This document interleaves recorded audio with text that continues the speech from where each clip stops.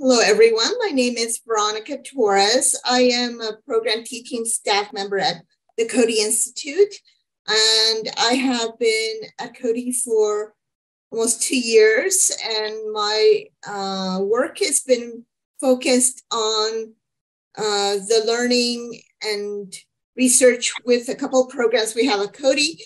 I also have a lot of experience over the last 20 years working on strengthening skills of adolescents, particularly girls and young women as well, working in several countries in Africa, Asia, and Latin America.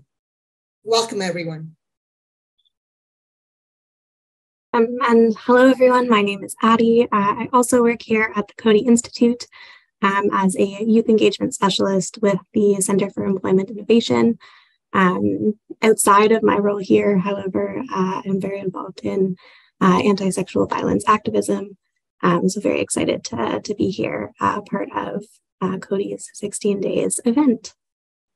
Great. So I'm just going to start us off with our land acknowledgement, and then we will go through and explain a little bit of what we're going to do today.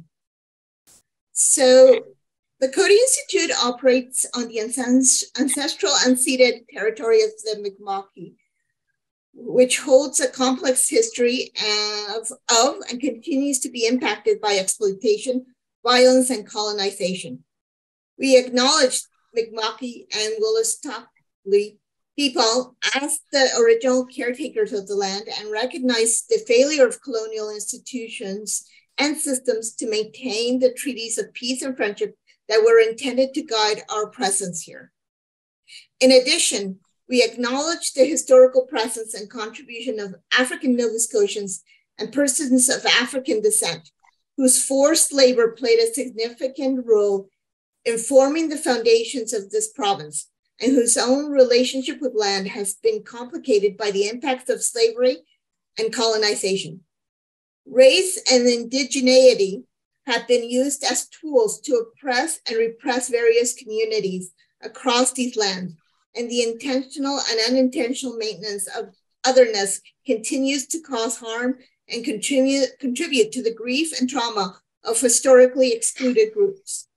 We acknowledge that we can't speak about sexual or gender-based violence without acknowledging, unpacking, and actively addressing the ongoing non-consensual relationship Canada has with Indigenous peoples, or the significantly higher rates of sexual violence faced by Black communities.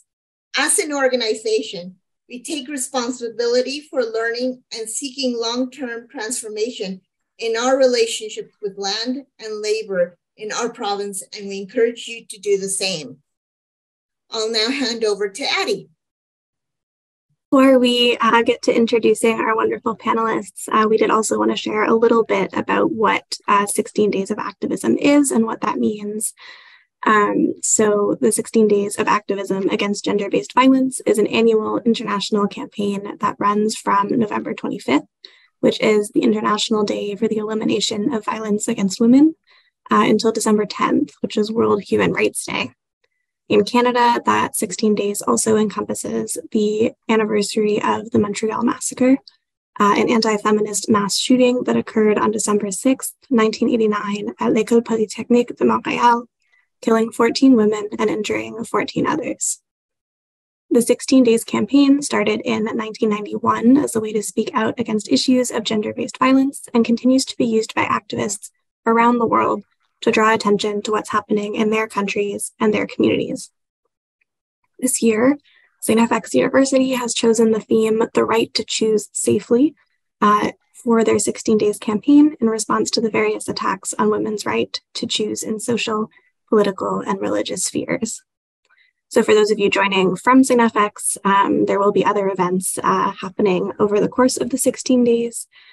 Most of those are located in the Bloomfield Center around lunchtime. So feel free to check all of those out throughout this campaign as well. Thanks, Addie. So I'd like to welcome our two fabulous panelists who are from Ghana and Zimbabwe, two different countries on the African continent, who have done tremendous work in this field. And I'm going to take a couple minutes to talk a little bit about them and their work.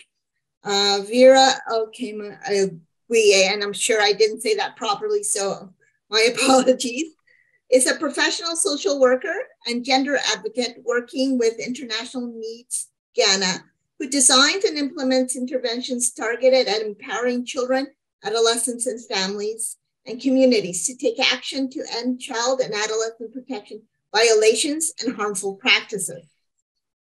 Through trainings, workshops, consultative meetings, community and district level engagements, and media advocacy, she creates platforms to initiate, reflect, learn, share ideas, and take action towards societal and behavioral change. She's a very busy woman. She has very little time, so we're just so pleased that she's able to join us today. Thank you, Vera. And Saliwe Mutetwa, and Saliwe is based in Zimbabwe, and I am going to have the pleasure of seeing her in a couple months in January, as I head to Zimbabwe as well. Saliwe is the founding director of the Talia Women's Network, an organization that exists to empower women and girls, inspire change, and transform lives. Talia brings economic and social opportunities that facilitate the development of large-scale positive change through programs that allow women and girls to realize their potential.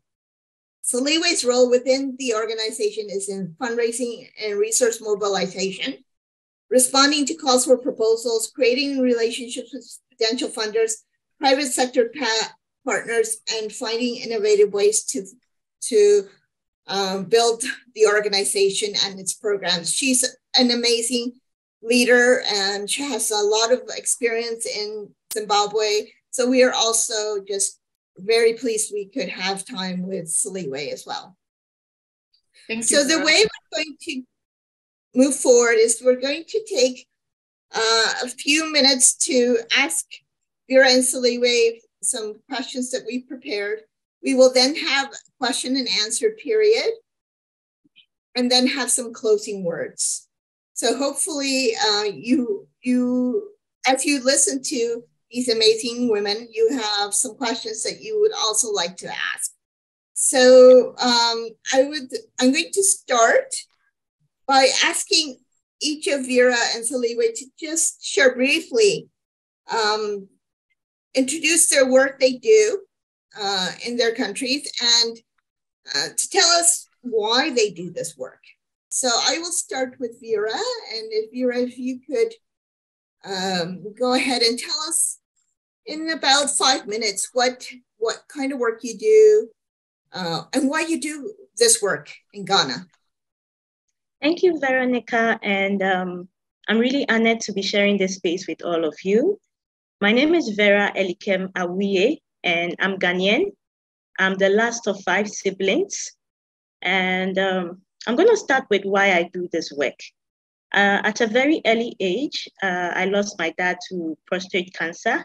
That was just when I was about 13 years old. I thought that was traumatic enough until a few days after that, people were in my house to throw my mom and us out of the house for property and land ownership rights. And so that was my first experience to gender-based violence. And just after my dad had passed, watching my mom give up on her economic ventures to take care of my dad, who was really ill. And sometimes it's just really difficult that even after you lose the person, it's difficult to come back on your feet.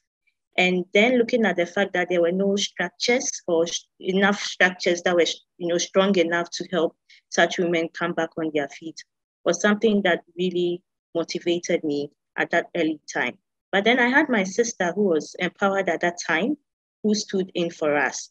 And so I was able to see the two sides of vulnerability and empowerment. And at a very early age, I was able to understand those two experiences. And somehow, as fate would have it, I found myself being a social worker now.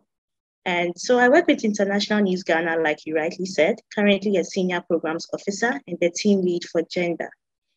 Being a social worker for me is not just a career or profession. Being a social worker is just me living my life every day, trying to see that more girls and women are empowered, are able to make informed decisions about their lives, and are able to participate in their own protection. So like you rightly said, since then, I've been involved in implementing and designing interventions to deal with abuse, exploitation, violence, and harmful practices.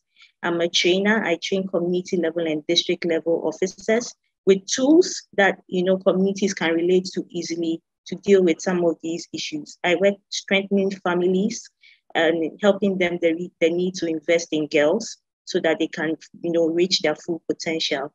I promote reproductive health and rights and also work to prevent sexual and gender-based violence in communities. I'm also engaged in media advocacy.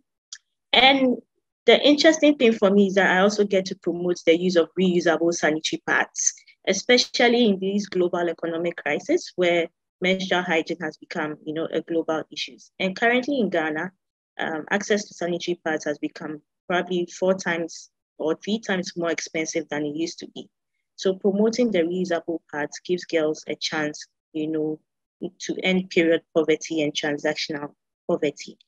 I am guided by the values of non-discrimination, inclusivity, respect for all, and most importantly, the best interest of the child. And finally, coming to Coady, wow, it was phenomenal. It's been an experience that has changed my work, my thinking, my perspectives. And thanks to Sarika, Eileen, Erin, everybody, for making our state very impactful. And I remember I would normally call myself a gender enthusiast until Sarika made me realize that I wasn't just a gender enthusiast, but I was unapologetically a feminist as well. So today I'm glad to be here and to share this space with all of you. Thank you. Thank you, Vera. So my name is Saliwe Mutetwa, and I'm the founding director of Talia Women's Network, which is based in Harare, Zimbabwe. So Talia for me, it's not work. Talia is my passion. It's a passion project. Talia is my calling. And I also tell people that Talia is my ministry. This is how I minister to women and girls. The journey for Talia for us began in 2008 when my husband and I found ourselves unemployed and living in a home with no electricity and no running water. I had been working on a consulting project in the NGO sector, and the NGO sector in our country, you get in contract and out of contract. So at that time, I was out of contract. My husband as well was working in a different city, about 5 hours away from us, the rest of the family. And during that time, we experienced some personal problems as well. And so we made the decision for him to quit his job and relocate back to Harare for us, because we prioritized our marriage and our family. That came first to us. So because of those circumstances, we were both unemployed. We wouldn't know where our next meal would come from. But it was a good time for us, good in the sense that we got to bond, and it also drove us to seek our passion and seek our purpose in life. And it was through moments of prayer, of reflection, that the idea of Talia was born, that we wanted to impact vulnerable women and girls in Zimbabwe. So how we do this, so though the journey started in 2009, it only materialized much, much later. From 2009, when eventually we got back into employment, registered the organization, what our involvement with women and girls was really in the menstrual hygiene space, similar to what Vera said, just trying to keep the girls in school and providing with menstrual hygiene products and other products that they need. I remember the first outreach that we did in the year 2012, where I had purchased so many disposable pads, and I thought I would just go and just drop them off at the village where I was going into. But then I got there, the headmaster who was responsible for those girls, there were about 80 girls, said, they're waiting for you, come and speak to them. And I didn't know what to say to them. But it was in those conversations that the idea of Talia was solidified, because I realized that they needed much more than menstrual hygiene products. The young girls, the young women, they needed career guidance. They had issues that they were dealing with. And over the years, repeatedly, we would go into various communities with menstrual hygiene products. So when in 2018, I decided to work on Talia full-time, when we were designing our strategy, it was trying to see how to make it more sustainable. Because through our experiences, we knew that after a few months, they would be calling us back once the supplies ran out. So in building the element of sustainability, firstly, we also started looking at the reusable pads because they are more durable, they are more hygienic, and they last longer. But then we also found ways of economically empowering the women and girls so that they wouldn't turn to anyone for whether it's menstrual hygiene products or any other needs that they had. And that would reduce their vulnerability to unscrupulous people, even politicians or people who wanted to take advantage of them. So how we do this, Talia is seeking to improve the lives of vulnerable women and girls in Zimbabwe through three main pillars that we focus on. We focus on education and leadership development. We also focus on economic empowerment and livelihoods. And the third pillar is on sexual reproductive health and rights. We are working mostly in the rural communities in Zimbabwe. 80% of our beneficiaries are in the rural communities, and they rely on agriculture for their livelihoods. These are women with a low educational attainment. These are women with limited access to economic opportunities. And also they are also victims of early and childhood marriages. So these are the women that we are serving through the programs that we run as Talia Women's Network. Thank you. Thank you both. It was wonderful to hear about the work that you're doing. So we're going to shift gears a little bit with our next question to look at the theme for the 16 Days campaign here at SANFX. So we're curious to know, in each of your contexts, if you can tell us how you think about the concept of safety and then also about the concept of choice. So what those two things mean to you folks within that work that you're doing. Maybe we'll go in the same order again, so that Saliwe, you're not talking for too long at the same time. Okay. So the concept of safety and choice, I'll start with safety. And for me, when I think about safety, I think of me first, and then I think of every other person. Because if I am safe and every other person is not safe, then I am really not safe. And I want to share an experience that happened to me just 2 nights ago. Like I mentioned, I'm 9 hours away from home. And about 3:10 a.m. in the morning, at dawn, I hear my door open, and there was a man standing over my bed, and that was very scary for me. And I woke up and I was frightened, and he left. How he entered my room, I do not know. I was so scared, and I still feel unsafe, even as I sit here, So safety for me is being in total peace of mind with my body, with my spirit, with my mind, and in furtherance to that, in my environment, and also, with my beliefs as well. Safety for me is being unafraid. Safety for me is living in an environment where there's no violence, living with people who are free to live their potentials to the highest level. That is safety for me. A life where you can speak your mind, you can share your opinions without being judged, without being, in fear of being attacked, without, going to school and being afraid of being abducted or a bomb or a gunshot from somewhere coming to just end your life. It's also the thing about just living your childhood, and enjoying that space to be able to grow, to become, a responsible adult in future. It's also about, wearing what you want to wear and not being raped or being defiled because of what you wore, and that we can move beyond some of these perspectives and just live in a society that is free, that is fair and where there's no fear. Coming to the concept of choice, for me, again, choice is the biggest gift we have as human beings. It's the biggest gift I have, because then I'm able to make decisions for myself, and I'm also able to, participate in my own protection. Choice gives me the opportunities and the options to choose from a variety of decisions that I have to make and choose the best option that works for me. That is choice for me.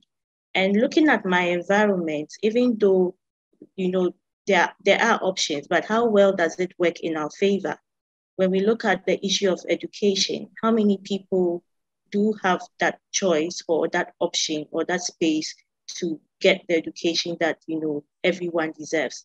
And especially for women and girls, we have a system where, so for instance, in Ghana, there's been a lot of campaign to promote education, and now we have a lot of girls in school. But as you go higher to the senior high school levels, to the university levels, you realize that then the numbers keep declining as well.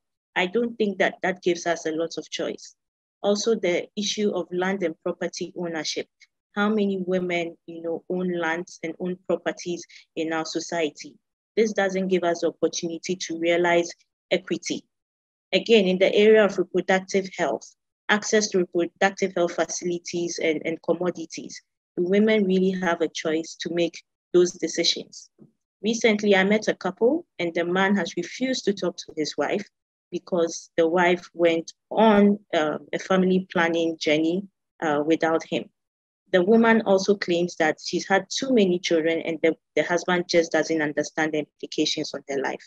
Do women still have choices in these areas?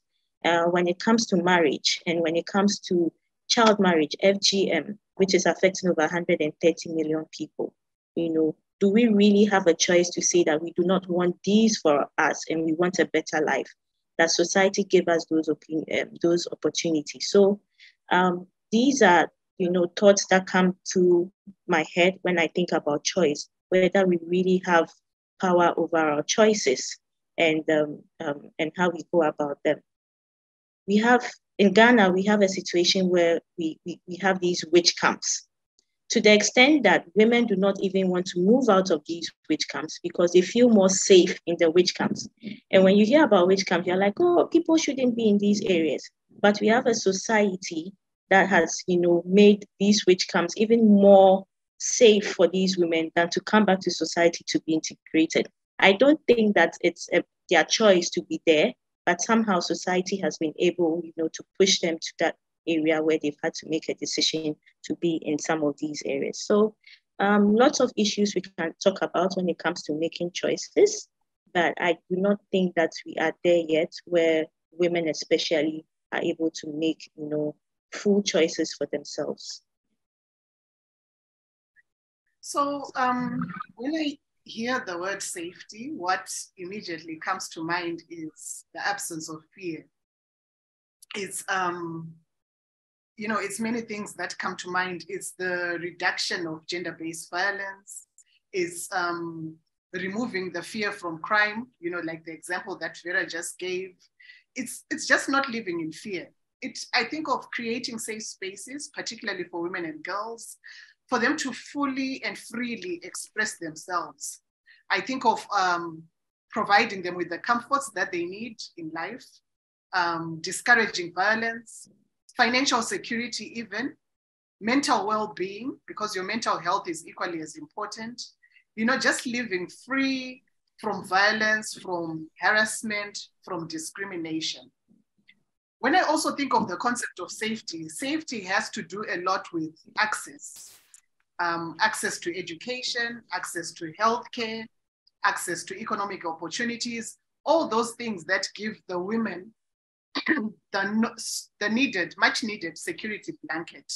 So safety, it also brings to mind the concept of space, safety in your intimate space, in your home, and safety as you move into the public spaces. So all those are things that I think of in terms of women and girls and safety for them. And looking at the concept of choice now, choice for me is just the freedom to make your own decisions for your own life. You know, women and girls particularly, they should have the rights, they should have the ability to choose the best life for themselves. So it becomes a very interesting concept for me living in the society that I live in. You know, it's a really patriarchal society. We have strong cultural and traditional values. So I then started to think that, you know, women and girls, you know, they can sail through life just living according to the expectations of society or family expectations or cultural expectations without really making choices pertaining to aspects of their lives. And when I think of choice, you know, we can talk of the whole list of things that women should be able to choose from. But, you know, I feel that women and girls particularly, they should be trusted to be guided by their own personal values to make sound decisions for their lives. When I also think of the concept of choice, I think of ownership. The reason why I look and weep at the women and girls in my country, in my society, the ones that we serve, is because the concept of ownership and power is not there. It's as if you can ask yourself, who do I belong to? Do I belong to me? I cannot make choices for my own life because my life is not my own, to say that in the list. You know, even your body, we talk about reproductive rights. How many children should I have? When should I have children in that space? Women cannot make those choices because someone else owns your body. We talk about land, property rights. You can't make choices for your own empowerment, your own advancement, your own legacy that you're trying to build. Because of the patriarchal society, someone else owns the land, owns the assets. So all those issues, that's what brings the contradiction between looking at the right to choose, looking at the concept of safety, and also trying to see how applicable they are in the society that we live.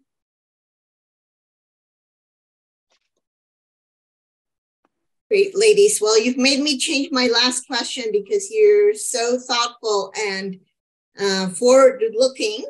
But I wanted you to answer very quickly this one question I have, because we talk about all of these issues that girls and young women are facing around these concepts of choice and safety. And I want to ask you, if you had the resources and power to make one thing happen in each of your countries, what would it be around the ability of girls and young women to make choices safely? And Saliwe, I'll start with you. So again, one thing. So I want you to keep it very brief in terms of what you would want to have happen. So if I had the resources and coming to, you know, spending time with you and Sarika in the Global Leadership Program, one thing that I would want to see happen is for us to empower women and girls. And by empowerment, I'm looking at building their capacity, because we talk about rights, but most of them are not even aware of their rights. So how do we empower them to be able to make their own decisions concerning their own lives? We see many programs that come into our communities. They come with solutions, but we need to reach a point where we empower them to be able to find their own solutions for the problems that they are facing. So for me, it's about empowering the women and girls to give them the courage, Veronica, to stand up for their own rights, courage to be able to leave abusive relationships if they need to, you know, prioritize their own physical health, their own mental health, the courage to pursue their dreams and to fulfill their potential, empower them to have the courage to build their legacy. And I think one phrase that I left Coady with, empower them to have the courage to speak even when their voices are shaking. I would not take anything out of what Saliwe just said, because I was just thinking around those same lines. If I had all the resources, I would invest all of it into empowerment. I would want to see children at a very young age being taught to be assertive, because once they are assertive, they are able to speak and amplify their voices on issues. They are confident about the things that they want. They know what their rights are. They can see abuse and determine it and, and say that we do not want to be part of this and we do not want to be the abusers as well. They can make decisions and, and avoid going to jail. We have lots of young people going to jail these days. It shouldn't be the case. Young people need to make economic decisions right from the beginning. Not just saying that I want to be a teacher, I want to be a doctor because those are the one society and the books say, but knowing from the beginning that this is really what I want and working towards it. And so if you ask me that if I had resources, where would I put it in? I'll put it in empowerment, but more specifically at a very, very young age. I wouldn't want any child to grow up to the age that I was and have some of the experiences that I had before experiencing assertiveness. Right from the beginning, it's a go-go for me. Thank you both. Thank you so much. So I think we're going to now shift over to questions from the participants of the webinar. Well, and I see our first question coming in. So I'll put this out and then you folks can decide between yourselves who wants to answer first. And the question is how to stop politicians while they are making wrong decisions about female lives or prohibiting women from having access to basic rights. So when I look at my situation, and I think this is the popular situation in most African countries, the political space is a very scary one to deal with. And it all goes back to the issue that I spoke about of empowering women and girls. Because particularly like in my country, we are leading up to an election year. And we see that they prey on the vulnerable for them to be able to get votes, for example. They come with food aid, they come and dangle all sorts of things that they see that there is a need for in the communities. And so going back to the issue of really empowering people in the communities, once they are empowered, they are able to make better decisions for themselves. For example, if we empower them with education and economic opportunities, they won't be looking for handouts.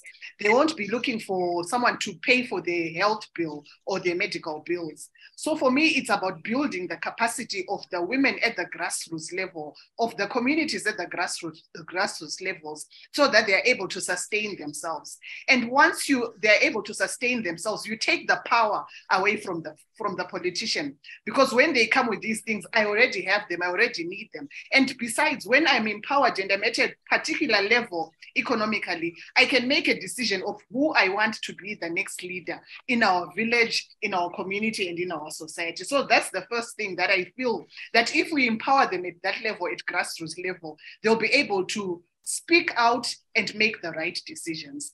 Then it also goes back, I don't want to sound like a broken record, but we need to give women the voice.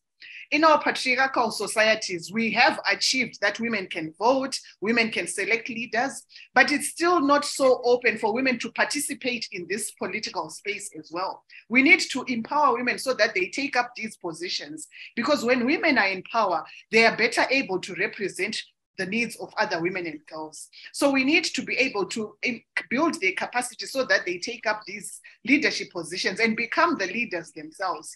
And so that they are able to stand up against the discrimination and the violence that's happening against other women and girls. And then thirdly, I think we need to give them the support that they need.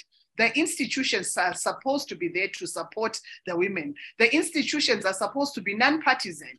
You know, if women are being violated in the communities because of politicians, whatever type of violation, they need to have a safe space or a safe institution where they can go and report these cases, and they see the recourse of whatever the violation happened against them. So it goes back to giving the power to the people who really need to take the power, and giving them the courage and the voice to be able to stand up for themselves. That's how we can neutralize the harmful and the detrimental impact of the politicians over our lives. We need to get to a point where we are not afraid to die. I look at the liberation struggle in Zimbabwe, for example, we had women at the forefront fighting for the freedom of this country. So what is to stop women from fighting for where we are today and not be taken advantage of by the politicians? So I want to emphasize that in dealing with these political issues, that numbers are important. Numbers are important. But most importantly, apart from the numbers, if we have the numbers, is knowledge. So we could have the numbers, but if they do not have the knowledge, then there's still a very big gap. So numbers and then the knowledge matters. We are striving for a society that is not matriarchal. We do want to get rid of patriarchy, but we are not looking for matriarchy. What Sarika taught us, and I absolutely agree, is that we want a society where there's equality, So that's what we are fighting for. And to talk about education, for me, education is beyond the classroom. There are people who have never sat in the classroom, but they are very, very intelligent and have answers to a lot of these things. I would like to say that we need the numbers and we need the voice. We need to push for affirmative action. These are things that a lot of countries are struggling with. It has to move. We need to push for affirmative action so that women have the numbers, women have the voice, and we are united to push these agendas. We can't have men talking about menstruation. They probably know about menstruation, but they do not know how it feels and what you need to do when you're menstruating. They probably have heard that sanitary pads are expensive, but they do not know how much we need the sanitary pads. Someone would say that condoms, are cheap and sanitary pads are more expensive. But menstruation is biological and sex is a choice. We need to talk about these issues, and these are political issues that we need to deal with. We need the numbers. We need women in decision-making positions to be able to deal with these numbers. And so for me, I would talk about, one, women supporting women to get the numbers. Sometimes amongst women ourselves, we end up just pulling each other down and fighting each other. This is not the time for doing that. The time is to gather ourselves so that we can have the loudest voice, and the biggest strategies. And so for me, once again, it's about getting the numbers. It's about building the knowledge base, whether it's in informal or formal sectors. It's about uniting, pushing the agenda for affirmative action and letting men know that we can make our own decisions because we are affected by the issues the most. Wonderful. Thank you both for those really great answers. We have another question that came in through our Q&A function, which is from Helena. And she's asking, cultural norms and traditions tend to challenge empowered women and girls who are often accused of being disrespectful. What is your experience in empowering men so that they are able to resonate better with empowered women and girls? So when I look at the work that we do at Talia Women's Network in the communities, we are targeting the women and girls for the opportunities, economic empowerment, education, but we also respect the spaces that we are working in. And that deals a lot with the engagement of men and boys. So one reason why our programs have been successful is because we do not isolate the women at the expense of the men and boys. So it's clear for the men, why women are participating in the programs. Because if we were to take the approach of isolating them and just saying we are doing this for the women, there would be so much resistance. But in our experiences, it's very important for us to engage them, to communicate clearly why we are working with the women in their empowerment initiatives, and also to be transparent in everything that we do. So it's not some secret society. We might be a women-based organization, but it's not something that is a secret society. So we do have dialogue sessions where we work even with the men, identifying the issues that are affecting the women and girls and trying to make them see that this is how our programs are going to be addressing all those issues. So we have testimonies from men, from husbands who at first were resistant to having their women attend some of these programs and these initiatives. But once they saw the benefit, and that the benefit is not just for the woman alone. When we empower a woman economically and she has that financial security, when we empower a woman and she can make good choices and good decisions, it's not for her own benefit, but it's also for the benefit of the family and the community at large. So even in our mission, we actually do say for them to have successful futures for themselves and their communities. So the men need to see that we are not working in isolation. Like Vera mentioned, that we are not trying to get rid of patriarchy by creating matriarchy, but we want to bring equality. So because women are several steps behind, we are working with women to bring them to a position of equality. But it doesn't mean that the men do not have an equally important role to play in the society and in the community. So making them understand this, communicating clearly and engaging them, and also helping them as they identify, particularly with cultural practices. Even in my own culture, we've got several cultural practices that with time, they are also seeing the harmful effects with. Cultural practices with regards to reproductive rights, cultural practices with regards to inheritance laws. Previously, when a husband died, there was another, the brother or an uncle would inherit the wife and the children. But then came HIV and AIDS. We saw that this was such a detriment to society in itself, because you are going to inherit the wife, maybe she's already got HIV positive, and it spreads within the families. So as you are communicating, they also start to identify that we should not stick to the old way of doing things just because we did them previously.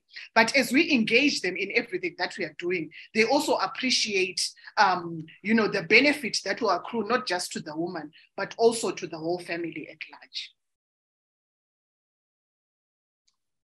Okay, so the line was breaking when the question was asked a bit, so I didn't get the full component, but from Saliwe's submission, I'm guessing that we are also talking about partnerships when it comes to men and boys, if I'm right. Yes, so I engaged a lot of boys, and recently I engaged them in a conversation about reproductive health, SGBV, and some of the submissions I got were very interesting.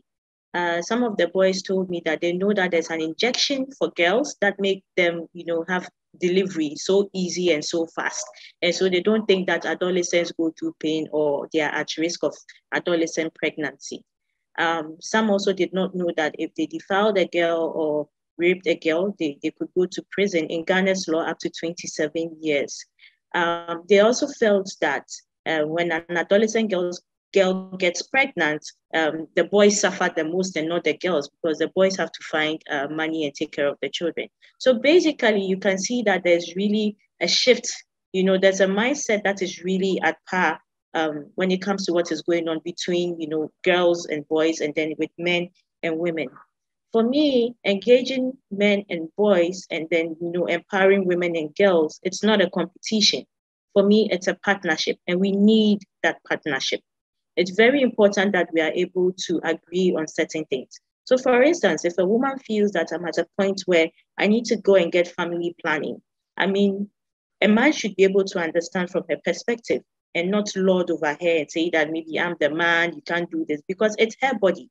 We should be able to get to that point where we have these conversations. Again, it's really important that we engage men and boys, because, and especially these boys go to become men, and then they marry our girls, and if they do not know how to, be responsible men, they end up abusing them and sometimes saying. So for me, we need to, girls are being empowered and boys are being neglected. And for him, one of the things he said is that he doesn't even get to wear underpants, or he's wearing very torn underpants. Even his hygiene issues, brushing his teeth and, just using deodorant sprays are things that have been neglected, and, all the attention is on the girls. But for them as well, these are very important issues. And so we brought these issues up at a panel, and it's also been taken up there seriously. If we really want to see a society that is safe, we want to see a society that is equal, as much as we are empowering girls, which I am absolutely a champion and an ambassador for it, we need to also change the narrative for boys to unlearn some negative practices, relearn, positive practices, and they themselves should even champion some of the patriarchal practices that are in our society if we really want to see change in our community. So I am for engaging boys as well, because like I said, it's not a competition, it is not war. We just want a just and safe environment. Thank you both. And I think we have time for one more very quick question. So after I ask this next question, I'll ask you to keep your answers short so we have time for our closing. And this question is, how do we increase the participation of women from ethnic minorities in politics? Because without political participation, how can they raise their issues to government?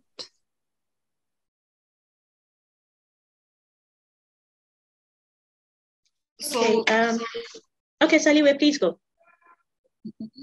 Okay, I was going to say I come from an ethnic minority myself. Our tribe is called the Ndau tribe, and it's one of the smallest tribes in our country.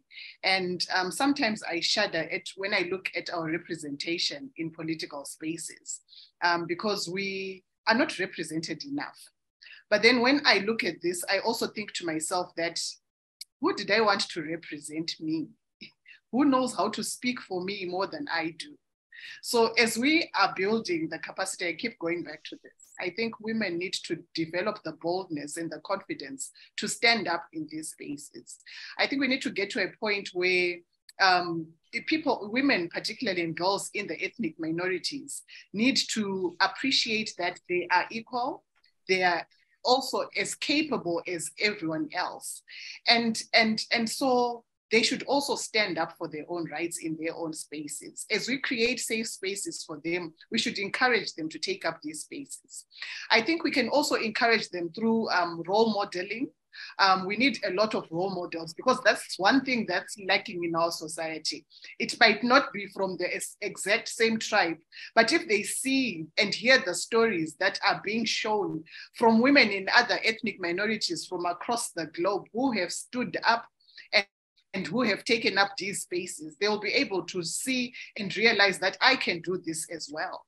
So role models and mentoring and coaching, all those are things that we need to incorporate as we are building the capacity of the women and girls, even from a young age. So that's one thing I think we also need to focus on as we are encouraging them to take up space, particularly in the political arena. And I think it's for us all to realize that we have a role to play, because when we look at all these issues, we might think someone else should come and do this for us. Someone else should come and empower girls. Someone else should come and talk to them and build their capacity and be that role model.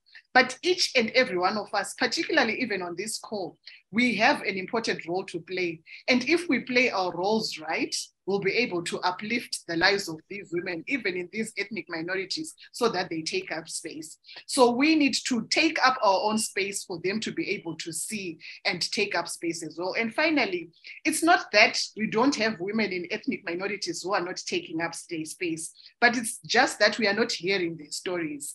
I keep saying, whose narrative and whose stories are we listening to, or are we reading?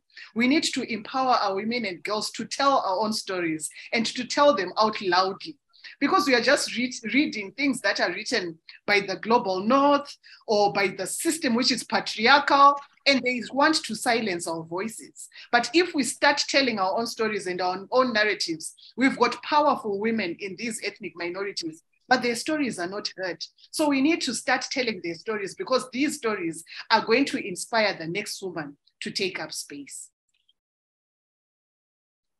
I would add up to say that irrespective of who we are or where we come from, we need our voices heard and we need to be seen. Even from a place of invisibility, we still need our voices heard. That's the only way everyone and people would know that we do exist and that we want support to actually be represented. So for me, you might be an ethnic minority. And I mean, I can say I also belong to, a minority group as well. But that doesn't stop me from making my opinions heard. It doesn't stop me from, being seen. I believe that once I put my voice out there, I might be intimidated, but my voice would linger. So I believe that we really need to make our voices heard from wherever we are coming from. Even though we are being intimidated, let's keep speaking up on the issues. There are issues that have been resolved today. For instance, if you take that issue like child marriage, okay, child marriage is a practice that has existed for decades and decades and decades. And was seen as something that was normal, and till date, there are certain religions and tribes that still practice child marriage. But over the years, because people started talking about it, and you would be surprised that there was probably even a minority group that probably was talking about. But over the years, we have all seen reason that child marriage has to end now. So I believe that we need to keep talking. We need to keep, doing things to be visible, and we need to keep, rallying support. We will get there. It doesn't look perfect right now, but one day our children will come and enjoy just because we spoke up. Wonderful. Thank you both again. I think Veronica is gonna ask one more thing in closing, and then we will be, Well, I really appreciate your wisdom and your thoughtful responses, Saliwe and Vera. I think that the participants in today's panel have really appreciated your thoughtfulness about safety and choice and about voice and coming at voice from different sides.